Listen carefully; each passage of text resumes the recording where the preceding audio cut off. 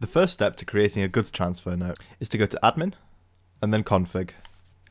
In here you can add your company logo, which will appear at the top of the transfer note. Once you've set your company logo, go back to Admin and go to Printing and Export. Make sure Goods Transfers is selected and click Create New. Give it a description and then say Standard Header, which uses your company logo. You can then add the columns that you want to the print format by right-clicking.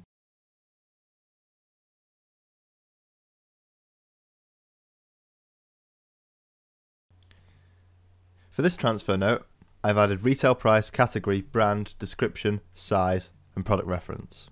I've not added the cost, as this will be sent to a store where we may not want them to know what the cost price for the items is. You could create another version of this printing config which includes the cost price for invoicing purposes. The size of the columns correlates to the size that they will appear on the transfer note, so I'm going to extend the size column in order to accommodate all of the different sizes. And then go to group by brand and category. I'm going to have category as the top level grouping and brand as the second level grouping, so you could have shoes and then the brand, and then clothing and then the brand. Press OK. We can then go to a goods transfer, select our printing config. It will then open up our config on screen. You can see our source location, our destination location, our logo, the top level grouping, which is category, and the second level grouping, which is brand. You can then see our descriptions